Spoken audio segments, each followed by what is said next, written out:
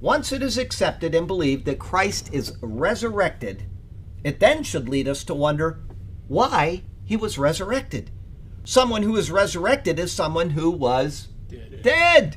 If a person is dead and then resurrects, we have full confidence in what that resurrection implies.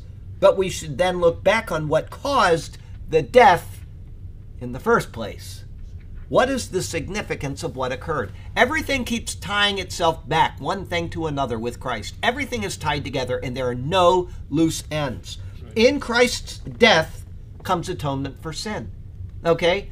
If Christ came out of the grave and that means that he had no sin, then what did he die for? Okay? Thus, we can see that he died for us. That's absolutely right. We stand justified before...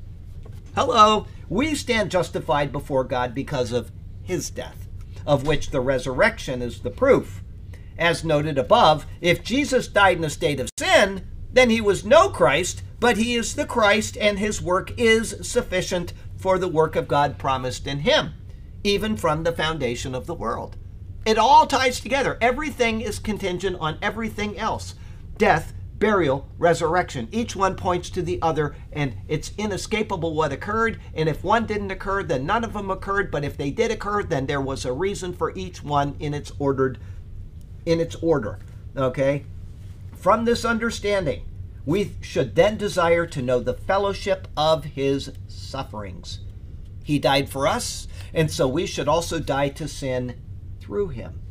This isn't simply the state of justification which we are granted by faith in him. This is the process of sanctification where we grow to become more like him. In this we conform to his death, dying to sin because he died for sin. Okay.